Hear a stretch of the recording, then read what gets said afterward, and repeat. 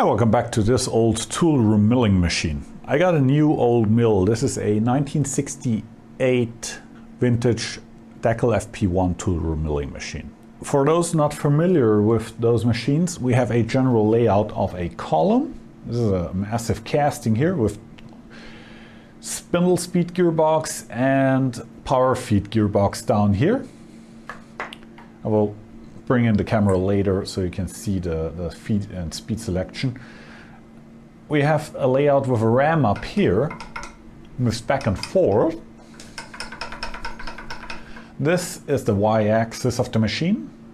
I have a saddle that moves side to side. This is a power feed axis. We have full power feed from end to end. And we have a C-axis that moves the saddle up and down like this. Also power feed axis, so you can use this to do boring in the C-axis. What makes these machines so universal is the fact that they don't have a fixed mounted table. They have this vertical surface with two T-slots that you bolt your accessories to. Like in my case, I have a 2-axis swiveling indexing head bolted to it. There is also a rigid, just a 90-degree angled table, which looks like a large angle plate, to be honest, which you can bolt on here. There is a swiveling, tilting and rotating table for it. There is a spiral milling attachment that you can bolt on here if you're keen to make your own drills and end mills and stuff like that. So you can rough them out on the mill, harden them and grind them. There is a huge rotary table with 340 millimeters. That's usually put on the rigid table, or you can bolt it vertically against the surface here. I think that's most of the options that you have for this face. Or if you work on large parts, you can bolt the large parts right up against this face here. Very useful layout here. For example, if you work on a large plate and you need to drill the face, you can bolt the plate up against here and drill with the vertical spindle into the plate. Good option here. Another thing is those machines have a vertical spindle with a quill, which is nice for drilling. It's a little bit anemic on a travel side. It's only 60 millimeter travel, but you have the C-axis with power feed to compensate for that. And you can also take this head, swivel it by 90 degrees to both sides if you want to do angled work, angled drilling. And you can take this head off. You open these two screws, pull it a little bit forward and lift it off. It's bloody heavy, by the way. Then you have a horizontal spindle. Both spindles are ISO 40, uses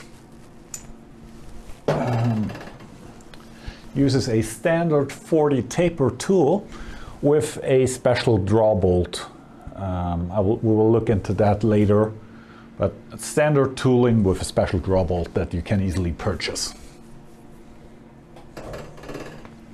And when you have the head off, you can put on different heads on this machine. You can put on standard geared vertical head. You can get a high-speed head with its separate motor. It goes up to 6,000 RPM. You can put a slotting head. You can transform this machine in a vertical slotter. I have the slotting head, by the way. You can put on a jig boring head, which has power feed on the quill, a different bearing arrangement on the quill for high precision hole work.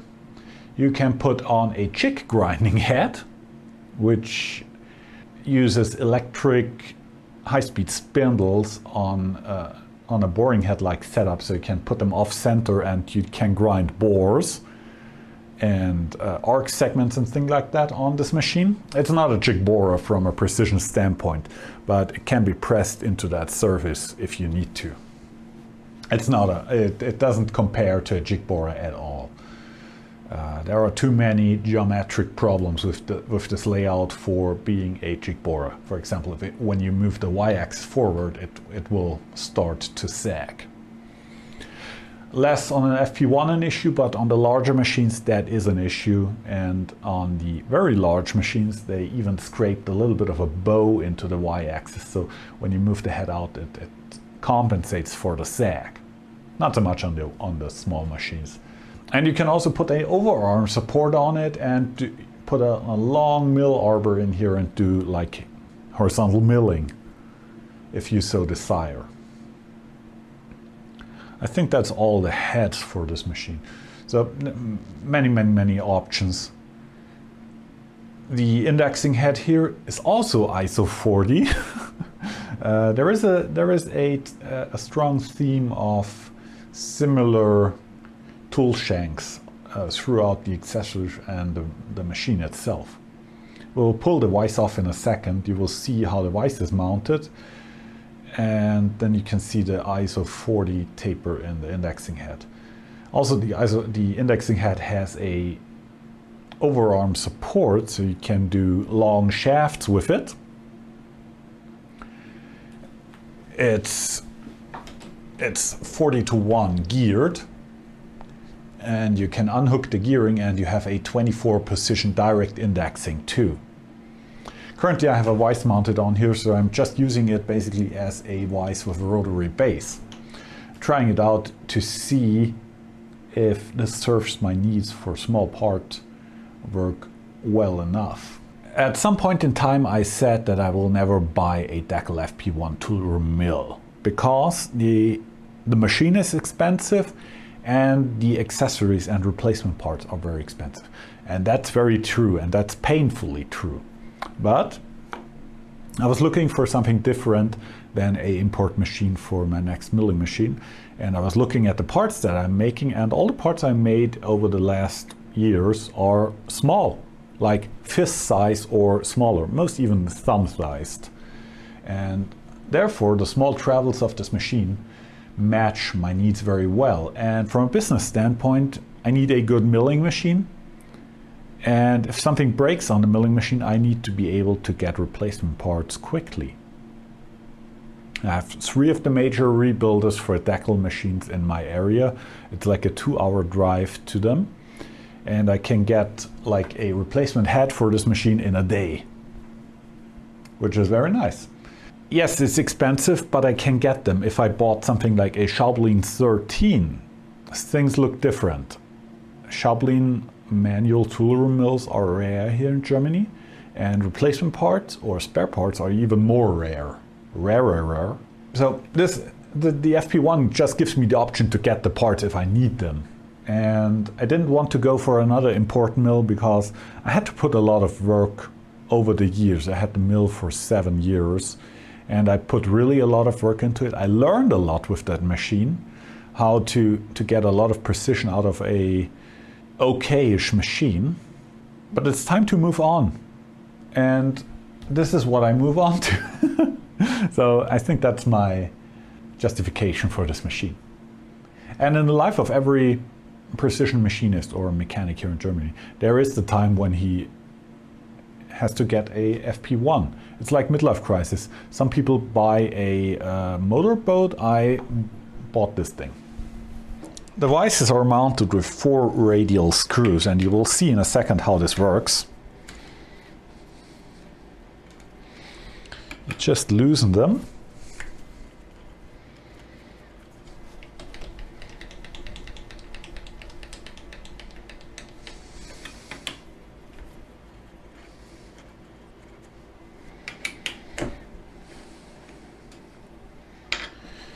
And you lift it off. You have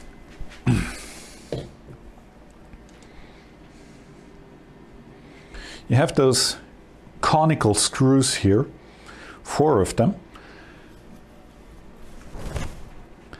that interact with this conical feature on this precision diameter. The other precision diameter that matches the flange that I made very exactly. And the screws are offset a little bit to the top, and when you tighten the screws, the flange gets pulled down. There's about 20 microns radial play in the flange, and when you tighten the screws, it has the option to skirm around a little bit, but once you have tightened it down, it's solid in place. Yes, there is a little bit of radial runout that you can influence a little bit with the screws, but to be honest, you just put it on, tighten it, And then you adjust whatever you put on here. For example, if you put a flange with a chuck on it, you just slide the chuck on the flange around until it runs true. Or you put a set true chuck on here, or an independent 4-jaw chuck. And now you also can see the ISO 40 taper here, which matches all of the tooling. It doesn't make sense to put an end mill here, but it makes sense to put, for example, an ER collet chuck in here. Or the Deckel, these come with the machine. These are 20mm shanked collets and a ISO 40 adapter sleeve. This goes in here and this goes in here, and you put a draw tube in from the back, and this allows you to do work holding on small diameter round parts up to 18mm. Or you can put in a ISO 40 collet that goes up to 32mm. Or you put a chuck on here, or you have many options with this. There is a large 250mm faceplate that Deckel made as an accessory. So we have our 40-to-1 gear drive here with a very nice dial here, reading in 1 minute of arc, 9 degrees per full revolution. And you have also the option to run index plate. So you have the option to either use the dial, or you can lock the dial and use the index plate. But usually I need for most work, the graduated dial here is fine. We have 2 moving axes, 2 adjustments. There is a set of bolts that you need to loosen. This is a tilt. This allows for about 5 degrees in both directions. This used to be used to mill punches and things like that for tool and die work. So this would be used to create clearance angles. And we have a second adjustment. Let's tighten this down again. We have a second adjustment which is very useful.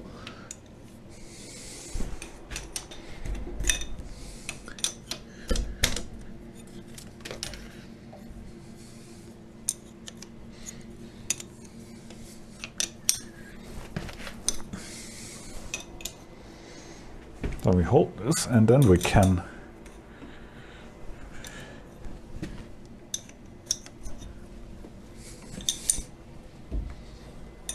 oh yeah, you need to remove this one bolt for it too.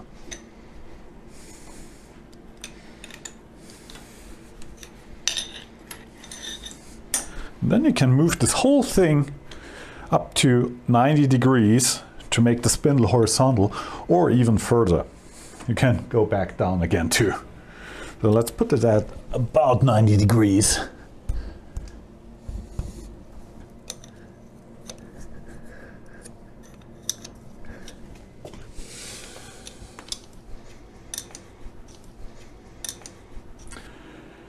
It has very nice styles and graduations for all the adjustments, but for precision work you need to dial it in after you moved it.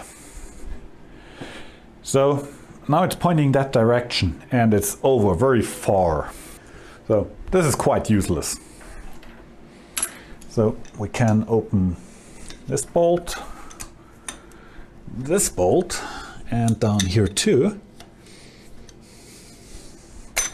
And we can take it carefully and slide it over.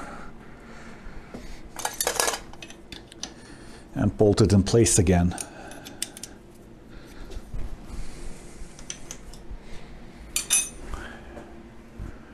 And now we have a horizontal spindle dividing head with a reasonable amount of travel out here to do shaft work. For example, if you need to mill a key slot in a shaft. But hey, you need to support a long shaft. That's true. For that, we have those two screws here. We loosen these, we pull out this cover.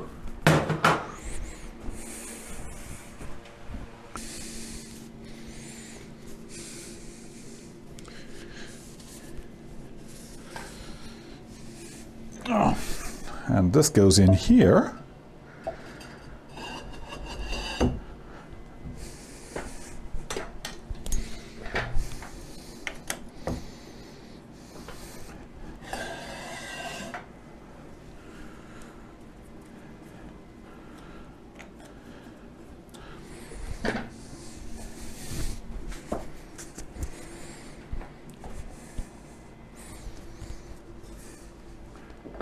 And the tailstock goes on here.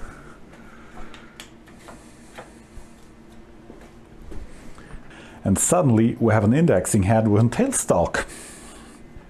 And due to the fact that it can be tilted, you can do conical work too, and you have a lot of options with this. And the spiral milling attachment is a very similar setup. It mounts here in front of the table, but it's in addition driven off the table power feed. So you can do spiraling. This one is not. I bought the machine from a rebuilder. It's not a rebuilt machine, it's a used machine, but that's who I got it from. And I got it delivered on the truck with a crane, which made moving it into my shop very easy. We just craned it onto my paveway, and then I pallet jacked it into the shop. It was like a 30-minute deal. A good friend helped me to get it into the shop and into place, but overall it was very little drama. That's the things I can do with the indexing head. I'm not going to pull the indexing head and put the rigid table on because the rigid table is heavy. This is the machine how it arrived. It still had the rigid table mounted, and also there's the crane in the picture. While I'm here breaking my back, I will pull off the head of the machine. So for the head, we have a bunch of screws here that can be loosened to tilt the head. I'm not going to do that now. Just imagine the head sticking to the side. But we can loosen those up. These two screws here.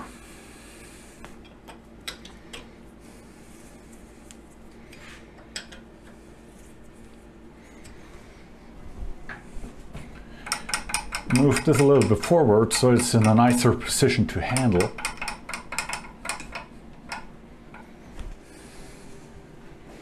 Then you look where you put the head when you have taken it off before you take it off, otherwise you have this heavy head and no place to put it.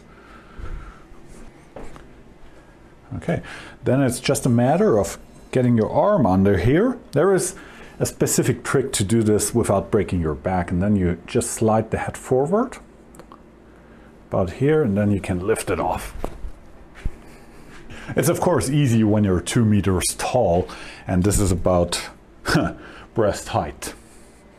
It's fairly heavy for small people to do this without hurting themselves. Then you just put this cover on here so no dirt falls in here. And then you have a horizontal mill. Pull the 40 taper plug out there, and you have a horizontal mill. And with the horizontal spindle and the options of the table removed, you have so many options to manipulate and work on a large part. So for example, you can take your face mill, put it in here, and like, I don't know, face a large angle plate or something like that. Well, within the travels of the machine, of course. It's still a 300mm X-axis machine. It's not a huge mill. Oh, before you ask, the machine is about 600 and a little bit kilograms with the vertical head and the rigid table. The naked machine is 480 without a head or any table accessory. The machine has a coolant pump.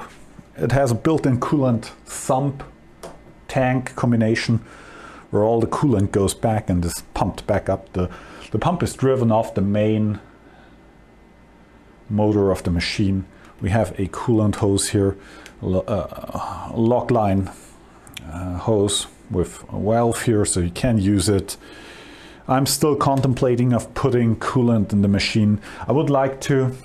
Modern coolants don't go bad as quickly as they used to. Not sure yet. So now we have the horizontal mill, but now the indexing head is useless, isn't it? No, it's not. If you go back,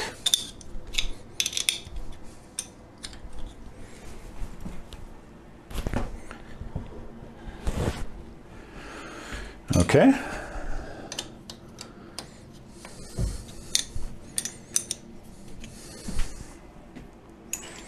Ugh.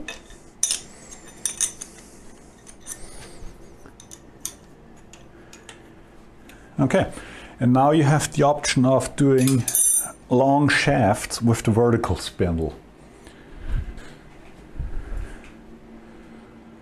So that's the horizontal setup. I don't have the overarm support for long mill arbors because I don't expect that ever to be needed in my shop. Famous last words.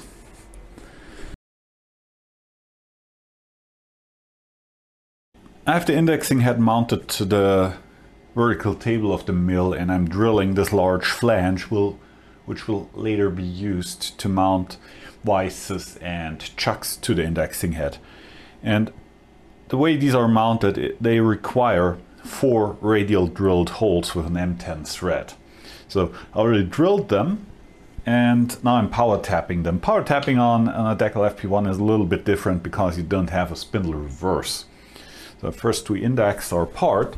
I'm using direct indexing. In this case it has a, I think it's 24 positions direct indexing function combined with the 1:40 warm gear indexing with whole plate.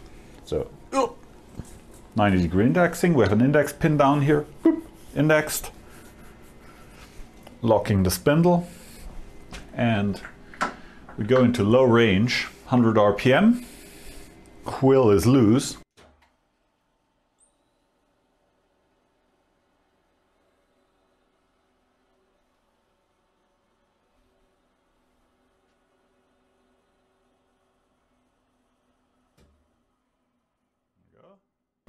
Let it coast to 0, get the gear into high range so we can easily spin the spindle.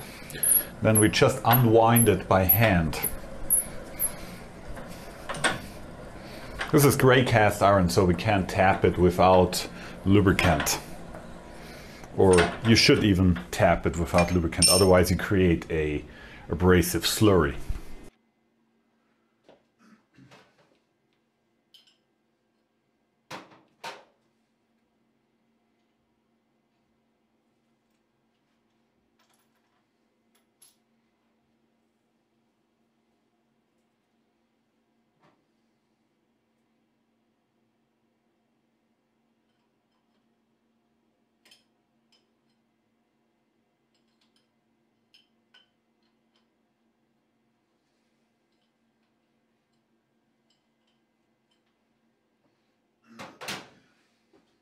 So for drilling those radial holes, I had this large flange bolted to a 22mm stub mill arbor. The indexing head on this machine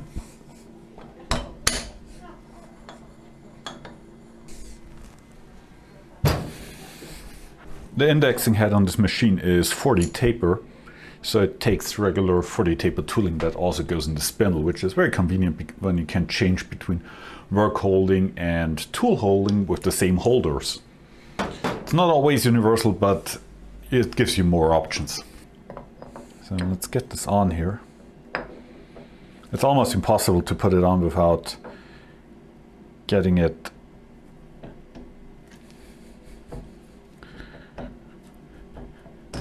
there we go. It's on. Then we find our conical features in the face of the indexing head here. I disengage the worm. Now I can evenly tighten the set screws all around the indexing head like this. And the screws dig into the, well, they don't dig into it. The spindle of this indexing head is bloody hardened. And the set screws, well, they are hardened too, but they're still a lot softer. And we can just tighten these screws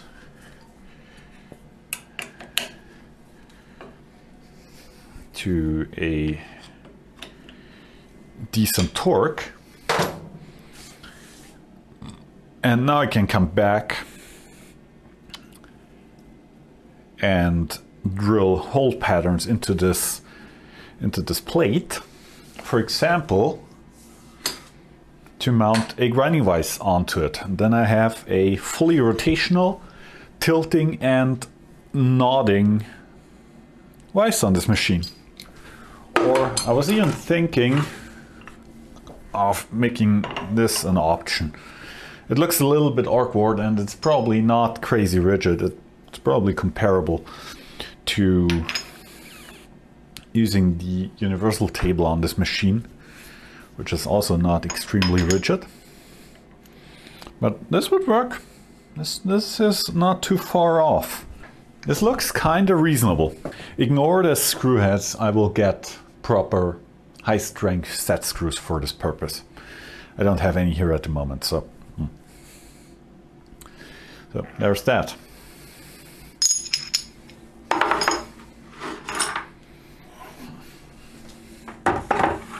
Also, this will be able to go on here. Drill chuck or 3-jaw chuck. Also an ER25 collet chuck that bolts directly to the face here. A little bit of give so I can slide it around. I have a small 6-jaw that could go on here. I have many options for this with the indexing head here. Note that the machine currently has no digital readout, so I'm using all the manual scales in combination with the large dials on the hand wheels. I have to figure out the correct length and dimensions of scales that I need on this machine before I order something. It's relatively slow, but the dials and scales on here are very good and I can still do precise work that way.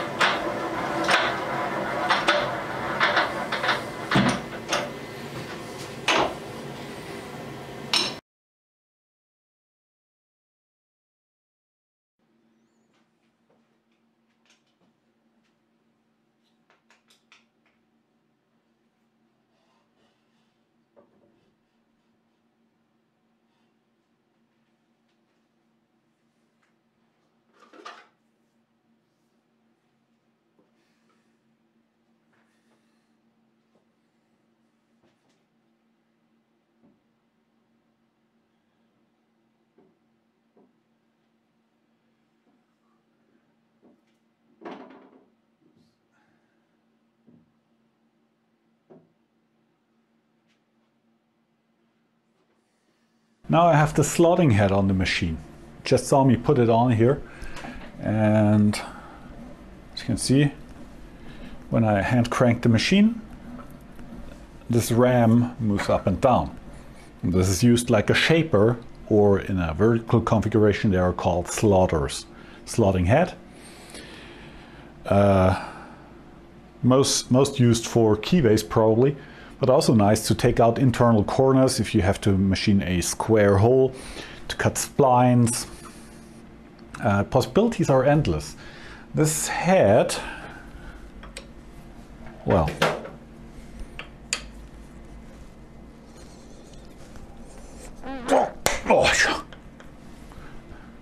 was tightened down by a brute. So let's better take a proper wrench. Oh, that's interesting. You can't get a normal wrench in here.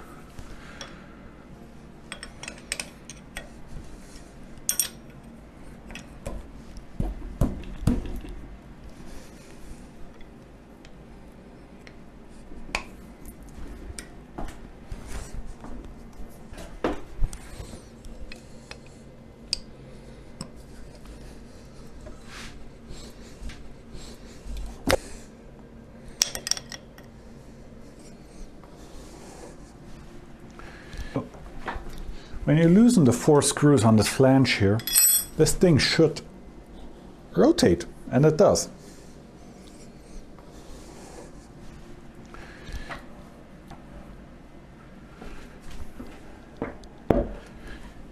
I had to pull it forward a little bit to get my wrench in there, but as you can see, we can do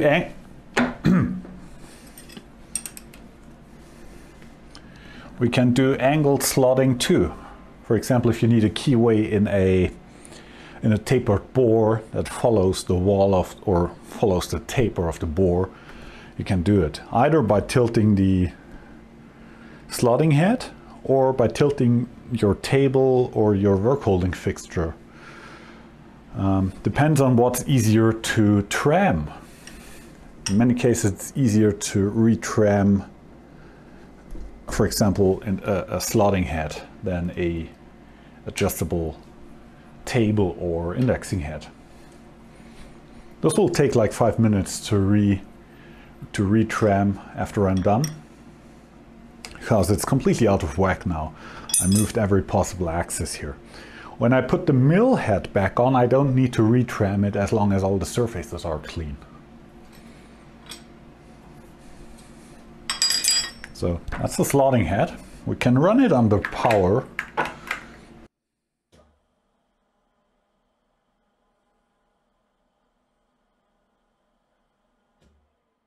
Have to be extremely careful with this. There is no shear pin or overload protection in there, so if you crash it, you crash it. To adjust the stroke on this shaper head or slotting head, you move it in its lowest position by hand cranking the machine. Like this, you just hand crank it into the lowest position, and then you go in with an hex key in front here. You loosen this screw. I think, yeah, it's counterclockwise. You loosen it, then you drop the same key in up here, and then you can adjust your stroke, and you can read the stroke length on this handy scale from 0 to 80 millimeters here on the side. So the slotting head can make up to 80 millimeter stroke, or you can go as little as 0. So let's put it to 20 millimeters and see how this looks. I think it's important to retighten it. Probably very bad if you don't. And let's have it run. We start very slow.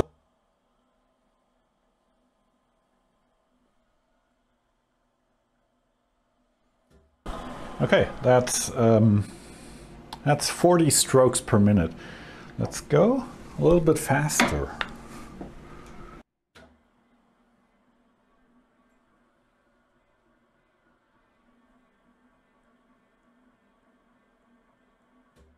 That's 250 full strokes, down and up, double strokes per minute.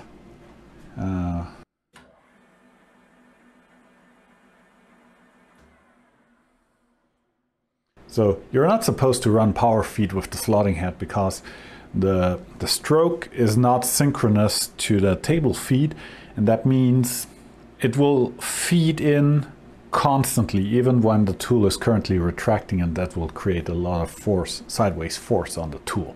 So that's not recommended. They say in the manual that you can do it on when you take a very slow feed and a relatively high stroke speed, and the bending of the tool is not an issue. But yeah, it's not good practice. I don't think it's good, especially if you want to use a carbide slotting tool, which is always an option. So that's the slotting head. Very nice item. Let's put in a tool and slot something.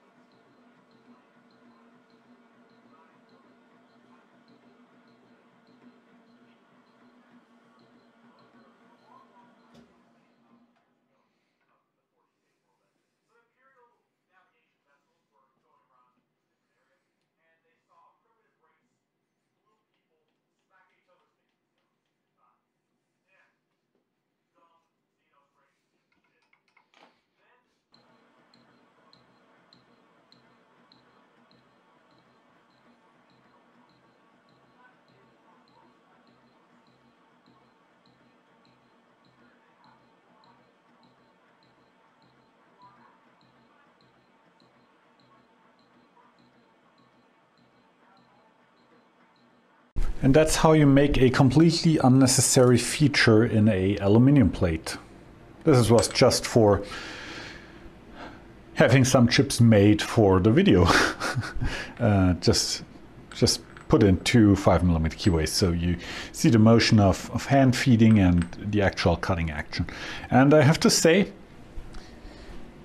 I have used a shaper for cutting keyways, I have used a quill on a milling machine for cutting keyways, and I used now this extensively, like 5 minutes, and I have to say it works. I'm probably still going to cut, for example, if I have a single aluminum hand wheel that needs a keyway, I will still cut it with the quill of the milling machine, just hand slotting it. But the option of having the slotting head for major amount of work, for example, if I really have to cut a internal square hole and don't want to send it out for wire EDM, I can do that with the slotting head. It's, when I purchased the machine and the accessories for it, I was thinking about options. The indexing head with its adjustability gives me options. The tilting vertical spindle gives me options. The horizontal spindle gives me a ton of options.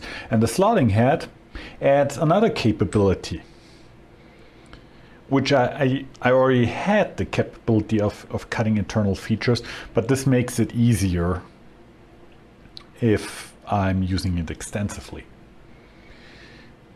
I'm still of the opinion that a single keyway with the quill is way faster, even as you're hand actuating the quill to take the cut.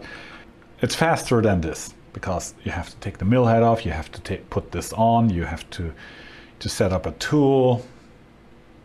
This doesn't have a rotating spindle, so finding center in a bore is more complicated.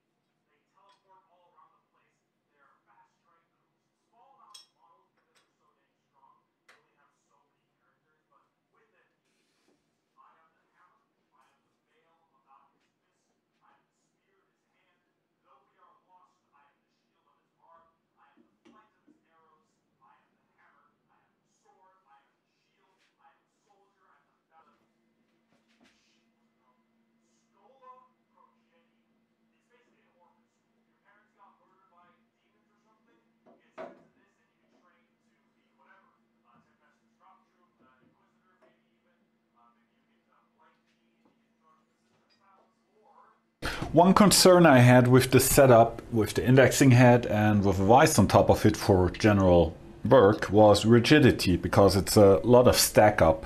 We have the double angle plate that the indexing head hangs on. We have the spindle of the indexing head, the interface between the flange and the indexing head spindle, and then you have the vise, which adds another layer of non-rigidity to this whole setup.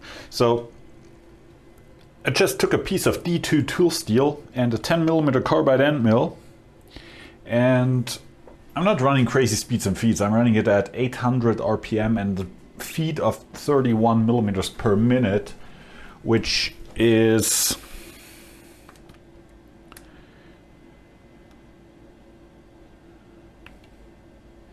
a feed of 10 micron per tooth per revolution.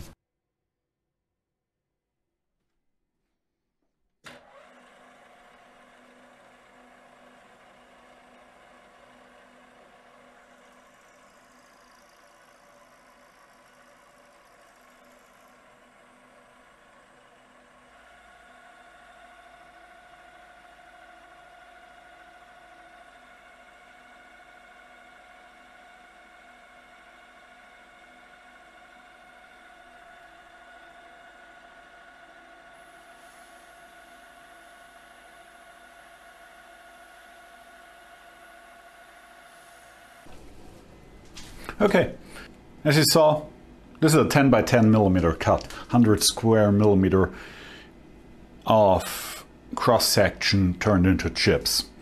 And I think that's pretty much all I need to ask from this kind of setup on the indexing head. I plan to use the setup mostly for small parts where no heavy material removal is asked for. And I hope that the ability to tilt it or to rotate it, to tilt it to the side and then even nod it this way and combine it with the tilting head of the milling machine, I think I can speed up some parts quite a bit by this whole contraption here. Let's talk tooling for the Deckel mill. As I said, it's a 40 taper machine, ISO 40, or here in Germany it's Steilkegel 40, steep taper 40, steep taper because it's relatively steep taper compared to a Morse taper. Deckel used to sell accessories for the machine with that taper. You can still get them. I have some. This is an original Morse taper 1 Deckel reducer sleeve, and this is a short projection ISO 40 Morse taper 2 reducer with an internal screw that pulls the Morse taper 2 tool in, so I can use it, for example, with this core drill or a rotor broach holder. When you need new tools, you have the option just to buy a standard ISO 40 tool holder without a draw bolt. This is a standard item used in CNC mills. You just put in your draw bolt in the back that you need for your automatic tool changer, you're good to go. Or you buy a S20x2 buttress thread draw bolt, put that into this tool holder, and this makes it usable in any of the manual Deckel milling machines with a S20x2 drawbar. Deckel used a buttress thread, means it's sawtooth shaped. In German this is called a Sägengewinde, a sawtooth thread, because it looks like a saw. As you can see, I have stub mill arbors and mill holders. I've only bought a few, and I have this is a weird one. This is a Wohlhaupter UPA3 boring head with a Morse taper 4, with a short Morse taper 4. I think somebody cut it down. With an open-ended 40 taper to Morse taper 4 sleeve pressed onto it, and with an S20x2 draw bolt in the back, so this fits the milling machine. It's a little bit of a that's a little bit of a combination here, but should work perfectly fine. And what's very classic work holding on the Deckel mills are these collets. These are 20mm shanked 355E collets. Some call them U2 collets or Deckel collets. They have the same buttress thread, and Deckel used to sell this reducer sleeve, which create which shapes a 40 taper on the outside and a colored taper on the inside, then you just pull it into the spindle. While a 40 taper or the steep tapers are not considered self-locking, they will lock in a spindle if the taper is in good shape. It can take quite some force to get the tools out.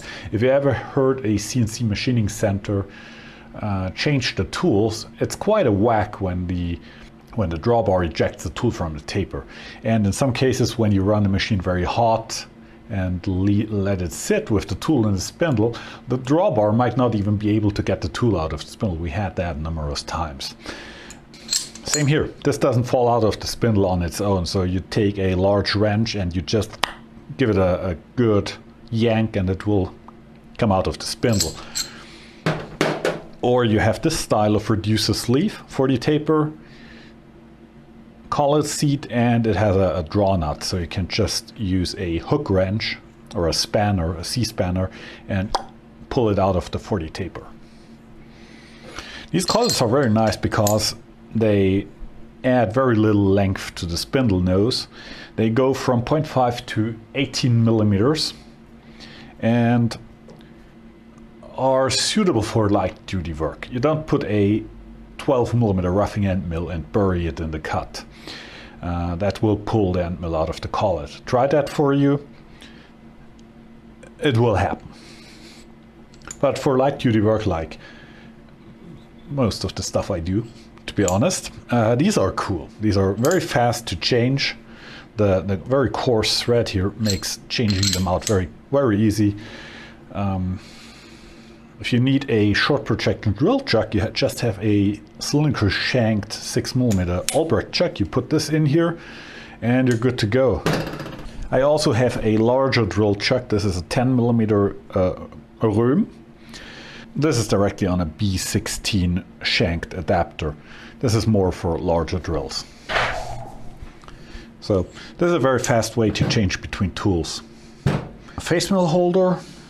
Deckel sold a face mill for this machine, a 75mm face mill, which is in my mind too big for this machine. I would not go over 50.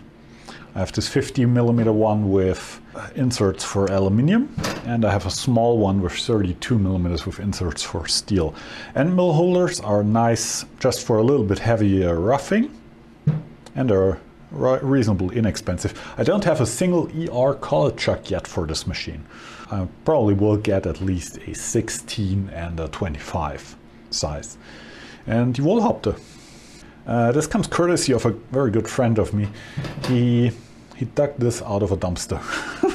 That's no joke. This is straight out of a dumpster. Also, I still have the small UPA1 boring head, which can go in this sleeve. So I can do, this is more suitable for smaller work. It can run faster and it takes smaller tools, so you don't need that large of a reducer sleeve. So you have your 40 taper spindle, you make sure that it's clean, then you take your boring head, for example, and you just thread it into the drawbar. The drawbar on these machines is captive.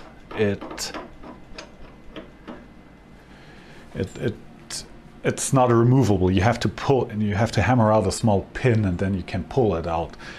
For that reason, it will also eject the tool from the taper. Just uncrank it and then it will push the tool out of the taper seat. They made this machine also with Morse taper 4, and there the captive drawbar is way more important than here. So. And as you can see, this, despite being a very large boring head, we can crank the y-axis back far enough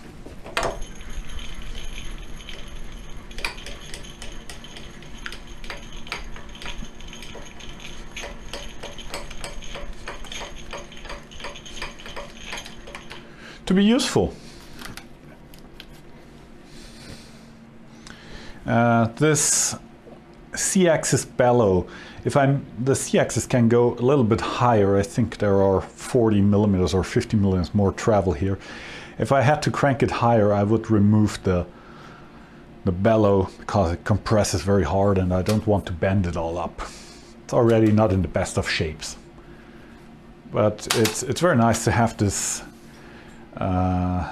this bellow with the sheet metal because it's easy to clean.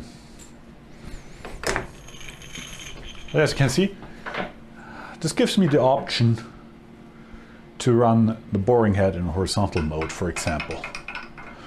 Unfortunately, we don't have power feed in this direction. Still another option to do things. And we can get it out again.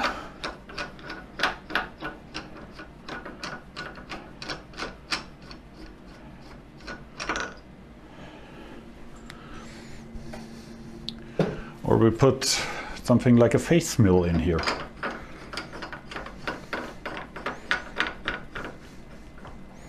This would be useful to face the side of a large plate, or the end of a long stick of material like this, and we want to square the end.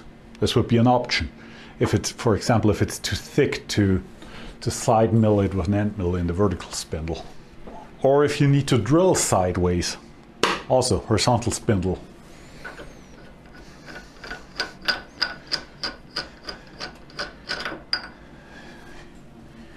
You can get carried away on these machines with weird setups and having the machine bent out all of shape. But that's also the beauty of these machines. Sometimes you have to say to yourself, stop, I can do this easier just by angling the part and device instead of getting it all out of tram and having to go back. Putting the original spindle protector back in place.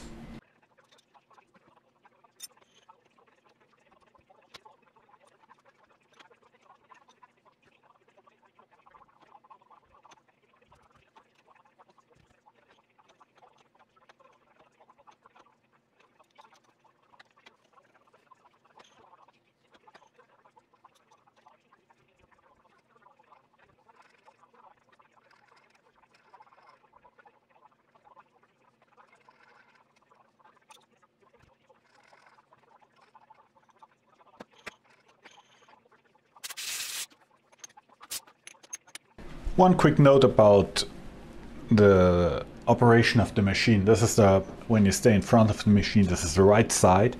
And we have a selector up here.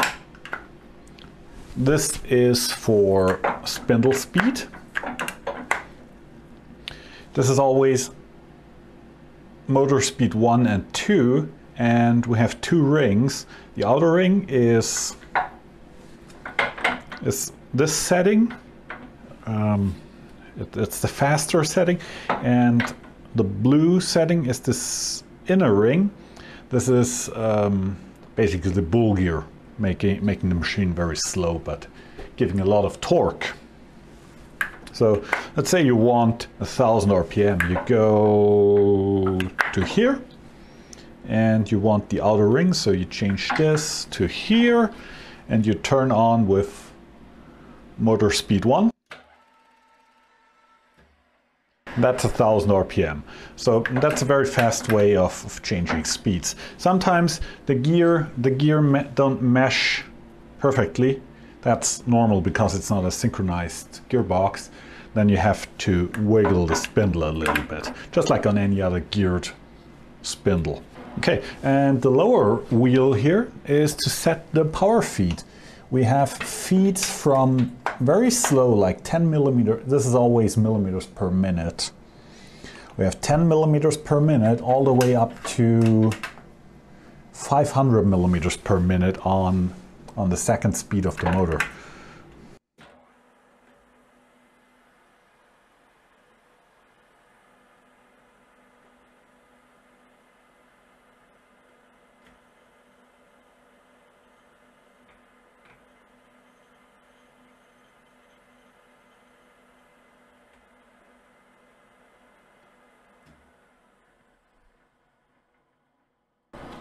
And that's the power feed. All controlled with one lever. You can even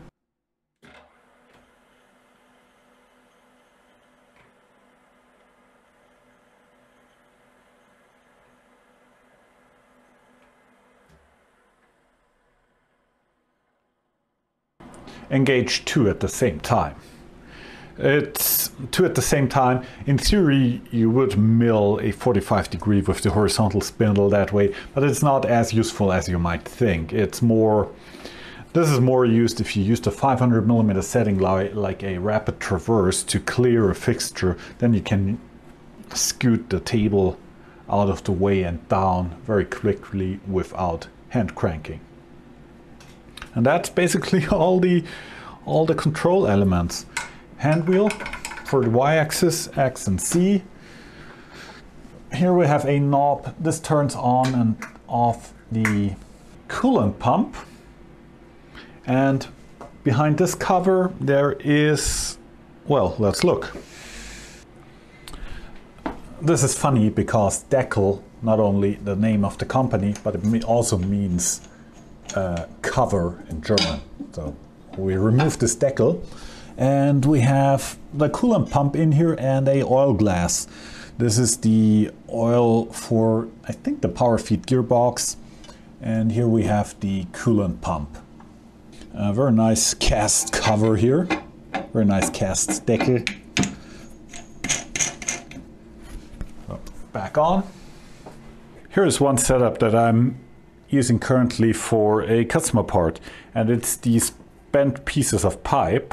This is capillary tube. They're bent on a fixture, oversized, and I need to cut them to length. And I designed a fixture just in CAD that just requires me to cut the pipe flush with the end of the fixture on both ends. And the pipe is the right length, bend is correct, everything is in the right position because the pipe fits in the slot very closely. So that's also something I'm doing, precision bending. And before you ask, handsaw, cutting a piece of wood. So this one is done.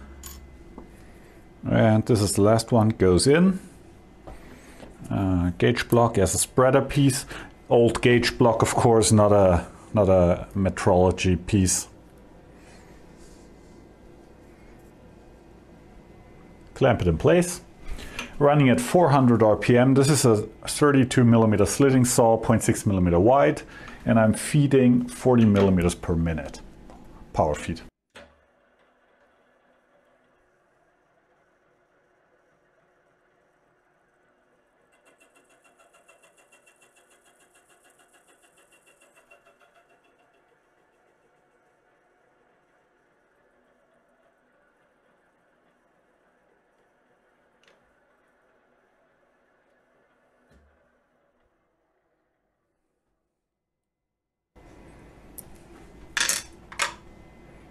I cut all pipes to length on this side. Now I need to change the setup to this side. And this is relatively easy since we are on the rotary table.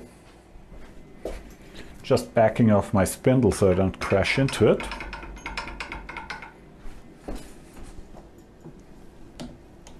Whoop.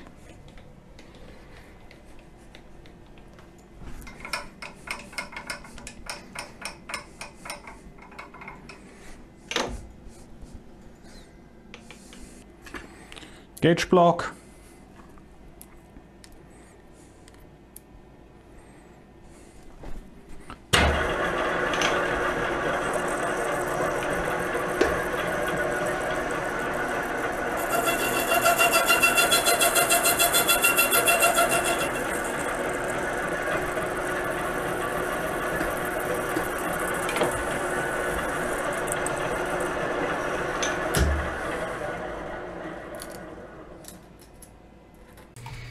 So a little bit about the machine purchase. I decided to buy the machine from a Deckel rebuilder because that's somebody I can get parts and accessories to if I need to, or get help with the machine if something breaks that I cannot fix myself.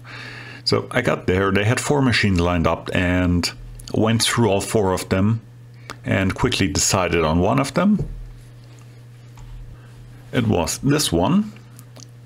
It had no digital readout, it had 40 taper, 2 dials for speed and feeds, and the adjustable table, which I was not too keen on. So we agreed on replacing the table with the standard rigid table because the adjustable table eats a lot of height in C and also is not very rigid. Also, they replaced some of the oil glasses, fixed 2 of the bellows, added a drawbar that was missing for some reason, and just gave the machine a general wipe down, oil change, made it ready to be used. Not a rebuilt machine, it's still a used machine. Here's the back side of the machine. It doesn't appear to be repainted. It looks like the original paint.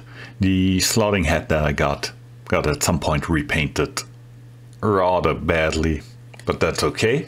Also, I had them to quote to me the machine with transport, with a crane, so I can lift the machine from the street onto my paveway into the shop. So I just need to pallet jack the machine and don't have to do any heavy rigging operations. When I purchased the machine, I had a look at the ways. I checked the squareness of the X, Y, and Z to each other with a large square and an indicator. I put the test bar into the spindle, borrowed it from them. They were nice enough to borrow it to me. Checked the run out of the spindle, close and far away from the spindle nose. It was spot on. The machine had been rebuilt at some point in its life. It's 1968, old machine. Had been rebuilt, and there is still in the middle of the ways some scraping left, and considering the depth of a scraping mark, that's not a terrible worn machine. It has some wear in it, that's for sure, but it's not terrible. It will probably serve me many, many years before I feel the desire to get a scraper to it. And this is, by the way, how the adjustable table looks on the underside, and you can also see how a linear scale on an FP1 needs to be mounted on the x-axis so it doesn't interfere with any of the accessories. You put it under the vertical table, not on the vertical table. I've seen the linear scale mounted onto the vertical surface very often, and it's just dumb. And here is a view into their shop with, on the left side you can see a large planer that's used to put the finish on the machine tables. They still do the planed table finish compared to other rebuilders who grind the tables. They also have a way grinder, which is not in the picture. In the far right corner you can see a bunch of manual machines that are for their in-house use to fix the machines. They do scraping, they do grinding, they do a complete rebuild of your milling machine. I didn't want to walk around with a camera and put it into their faces, but that's a picture I got and gives us an idea of how a rebuild shop looks. That's the overall machine again.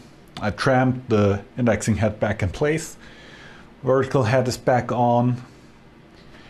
I added a machine light. I didn't buy the machine with a light, and I didn't want to buy a proper machine light because those are not very bright usually, especially the old Waldmann style with the 2 incandescent bulbs in there.